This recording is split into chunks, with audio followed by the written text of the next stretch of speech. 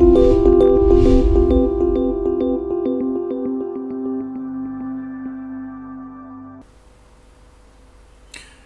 welcome once again to HebrewBibleVerseAday.com, where we try and teach you Hebrew through learning the Bible.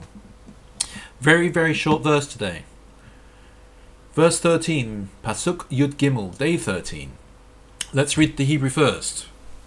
And you may even be able to translate it yourself without looking at the English. Vayehi erev boker, Yom Shlishi. And there was evening and there was morning, a third day. Let's go to the Hebrew. Vayehi erev, and there was night or evening. We say erev tov, good evening.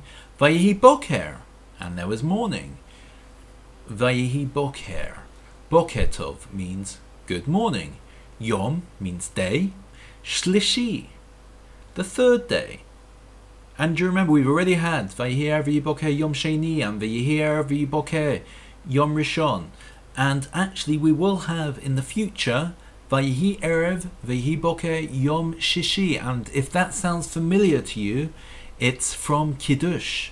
When Jews make Kiddush on Friday night, they start it off with Vayehi erev, Vayehi boker, Yom Shishi. So there's not really a lot more to say about this. Probably the shortest video that we will ever have, because we've had all of these words before, and hopefully you should know what it means now. So all I will say is that I hope you have enjoyed this video. Do you have a blog? If you have a blog, can you post this YouTube video on your blog to share it with other people? That would be really, really helpful for me. It would mean that more people are able to see each video.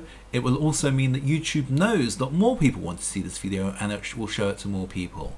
So if you've got a blog or a website or something like that, please do link to this video and let me know, and I'd really appreciate that. Thank you very much. Goodbye, Kol Tov, Shalom, Lehitraot. That was day 13.